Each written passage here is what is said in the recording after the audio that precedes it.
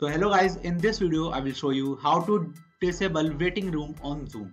So for that guys, first of all you will need to open any web browser in your computer and then search for zoom.us. Right away after getting on the website, the first thing you guys will need to do is log into your account on this top right section, and after that you guys can be able to see an option which is known as my account. Now just select this option and you guys will get on the profile page. After that you guys can see on your left there are a list of options. Now just select this settings option right away.